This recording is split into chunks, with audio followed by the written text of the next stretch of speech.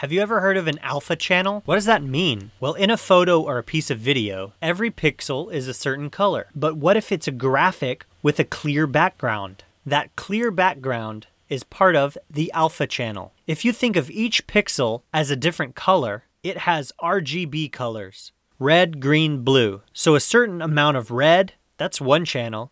A certain amount of green, that's another channel. And a certain amount of blue, that's a third channel. Most video and pictures have these three channels, red, green, and blue. But for a transparent background, none of those colors exist. But if you tell a computer red equals 0, green equals 0, blue equals 0, it's going to show black. And that's not what we want. So you have to define a new channel to the computer, an alpha channel. It's a way of telling the computer there is no color here. Please show whatever is behind it. Alpha channels can exist in still photos, graphics, or in video. For still photos, most of the time I use JPEGs, but when I need a transparent background, I'll use a PNG which can have an alpha channel. Therefore, JPEG versus PNG. And for high resolution video, a very high resolution video is ProRes 422. But if I want an alpha channel, usually for a graphic, I'll use ProRes 4444. This file type because a ProRes 4444 can hold an alpha channel, so I can have the graphic